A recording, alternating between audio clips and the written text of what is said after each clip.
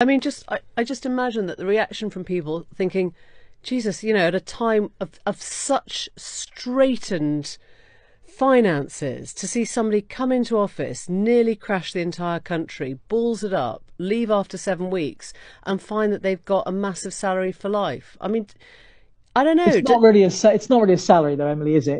It's to allow her to run an office so that she can contribute to public life. What Now, if for? we could not do these things in this country and allow people to go off and just earn lots of money privately and pay for it themselves if we like. But I don't, speaking personally, I'm more focused on what the new government's going to do to try and sort the mess out rather than pursuing her.